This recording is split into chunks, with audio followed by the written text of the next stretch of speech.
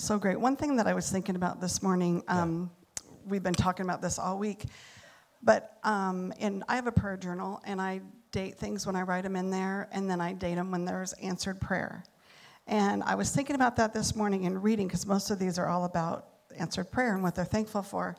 But some of my entries go year after year, and they haven't been answered yet. But that doesn't mean that God's not with me or he's not with that situation.